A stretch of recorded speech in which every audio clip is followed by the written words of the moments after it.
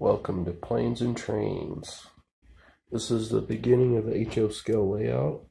It is a 4 by 8.5 piece of plywood that I custom put together.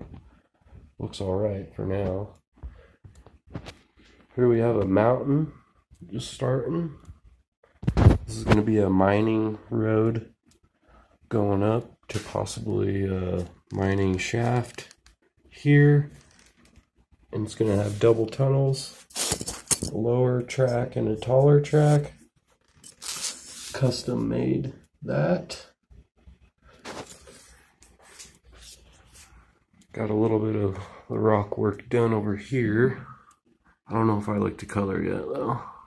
I might have to change it up here soon, touch it up.